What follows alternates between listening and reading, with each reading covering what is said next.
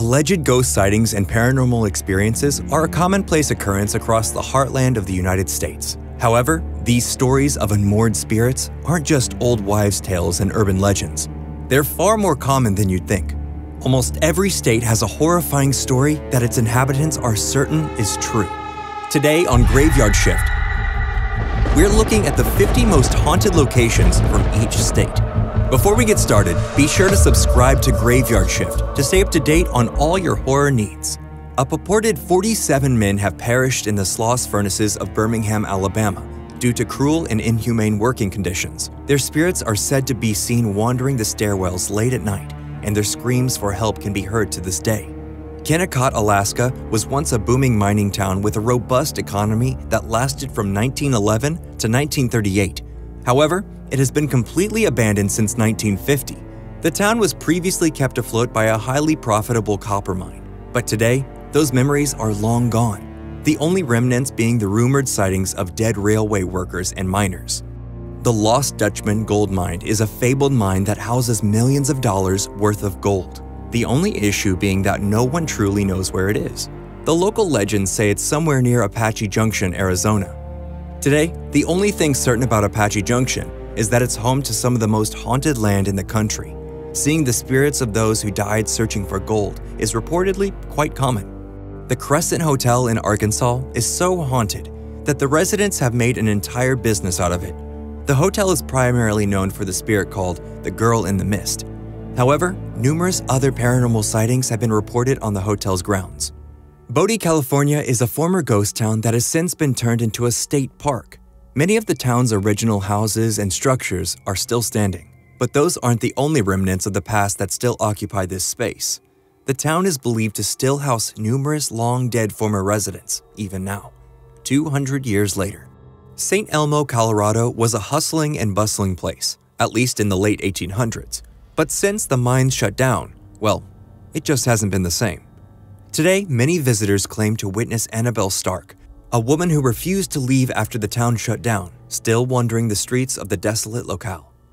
Old Newgate Prison was the first prison in the state of Connecticut. It closed in 1827, but its main purpose when it was still in use was to house revolutionary POWs.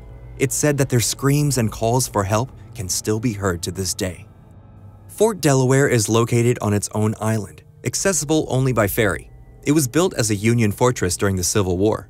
During the numerous altercations that took place in the prison, countless soldiers and captors were killed. It is said that they are still on the premises to this day. Old St. John's County Jail might no longer house prisoners physically. It's been converted into a historical museum. However, it has been said that the spirits of many former inmates have been spotted by visitors during the museum's nighttime Ghost and Gravestones walking tour. Imagine being alone in the Lucas Theater in Savannah, Georgia, and cleaning up after a show. You suddenly hear uproarious applause and turn in panic to find the source. But the entire theater auditorium is empty. This has been the experience of quite a few employees of the notoriously haunted local theater. The Iolani Palace was once home to Hawaii's royalty. However, it has since been converted into a museum in order to accurately preserve Hawaiian history. Well, in addition to its historic value, the palace also boasts numerous sightings of Queen Liliuokalani and quite a few other Hawaiian royals. The old Idaho Penitentiary was notorious for housing some of the most dangerous criminals in the history of the state. For over 100 years, felons were sentenced to hard labor within its walls. However, in 1973, the penitentiary was permanently closed. Numerous residents of Boise have since claimed to bear witness to sightings of ghostly apparitions, some reenacting failed escape attempts. The Congress Plaza Hotel in Chicago, Illinois, is one of the most haunted destinations within the state. There are too many ghosts even to name. A few of the most famous ones, however, include sightings of Al Capone, President Theodore Roosevelt, and the famed serial killer H.H. Holmes. Today, the building known as the Indiana Medical History Museum is one of the most haunted museums in the whole country. Why? Because it's built on a ground that once housed a place known as the Central State Hospital. It's said that many cruel and unusual medical procedures were carried out on patients there, and that many of them still wander the halls to this day. The Villisca Axe Murder House derives from the name of the tragic unsolved murder case that took place there in 1912.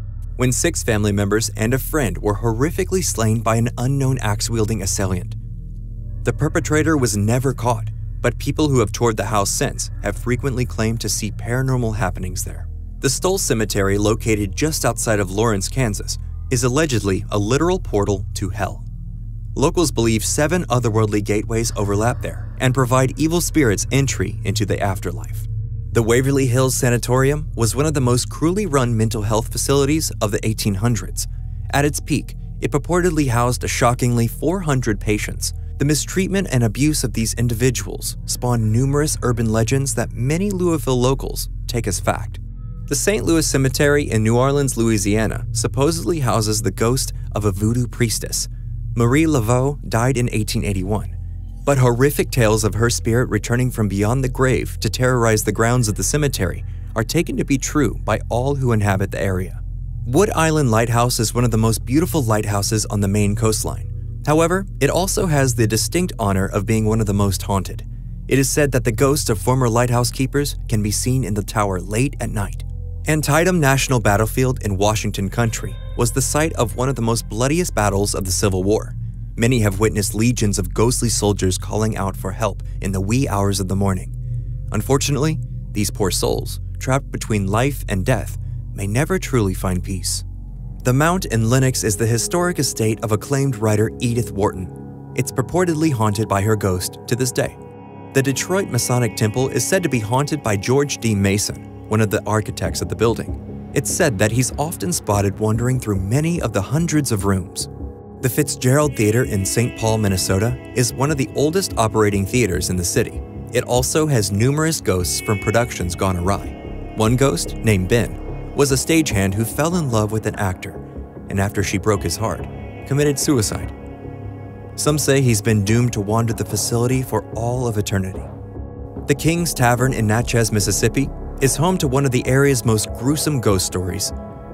The mistress of the tavern's original owner is said to have been murdered there in her sleep, and she now haunts the venue forevermore. The Missouri Governor's Mansion in Jefferson City has a startling ghost story associated with it. In 1882, the governor's daughter, Carrie, passed away prematurely of diphtheria. Years later, during renovation, both construction workers and townspeople claimed to have witnessed Carrie playing in the attic and floating down the stairs. Daly Mansion, now a beloved wedding venue, has a long history with the paranormal. Many visitors there have witnessed astral apparitions, picture frames floating in mid-air, disembodied voices calling out to them from the great beyond. Bull Cemetery in Springfield, Nebraska is said to be home to many ghostly visitors.